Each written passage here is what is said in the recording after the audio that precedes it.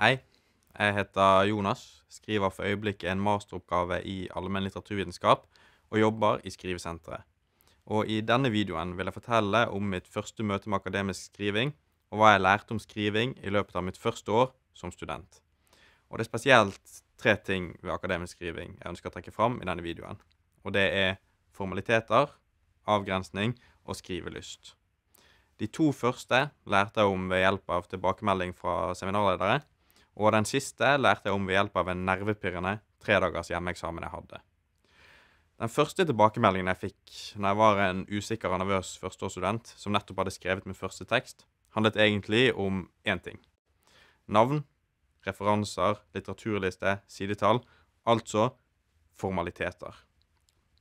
Margene var feil, linjeavstanden var feil, og det jeg skjønte var at disse tingene betyr noe.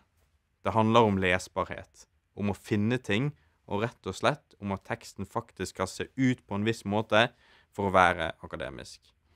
Så når jeg skrev min neste tekst, hadde jeg orden på formalitetene.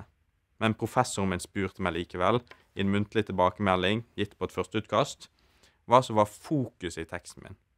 Hvor vil du hen? Hva handler det om? Spørsmålet kom overraskende på meg.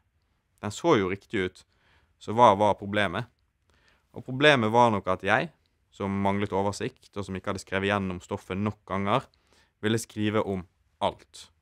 Men på en 5-siders tekst går ikke dette. Jeg måtte avgrense. Jeg måtte finne ut hva som var viktig. Så neste gang jeg skrev en tekst, denne gangen var det en hjemmeeksamen, noe som var stressende og nervepirrende i seg selv, var målet mitt enkelt. Jeg skulle avgrense, men hvordan? Og det jeg kom frem til, etter hvert, var at jeg må følge intuisjon. Magefølelsen rett og slett går litt på feelingen.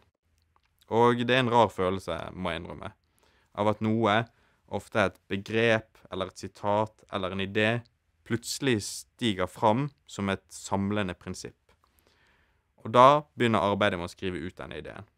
Kaotisk i begynnelsen, men etter hvert som innholdet kommer, etter hvert som jeg forstår hvor denne magefølelsen fører meg, begynner også en tekst å stige frem, som ofte har den opprinnelige intuisjonen som et viktig moment. Og det å skrive på denne måten er, for min del, synonymt med skrivelyst, fordi det føles som om jeg oppdager noe mens jeg skriver. Og ingenting er bedre enn den følelsen. Så måten jeg skriver tekst på nå er ofte bygget på magefølelse og intuisjon. Jeg finner noe, ofte et begrep, eller en setning, eller et avsnitt som virkelig interesserer meg, og så stiller jeg meg spørsmålet, hvordan kan jeg skrive om dette? Deretter forsøker jeg å avgrense. Hvilke eksempler skal jeg bruke? Hvilke teorier er relevante? Hvilke metoder er passende? Og til slutt fikser jeg formalitetene. Er referansen riktig? Har teksten sidetall? Er litteraturlisten alfabetisk?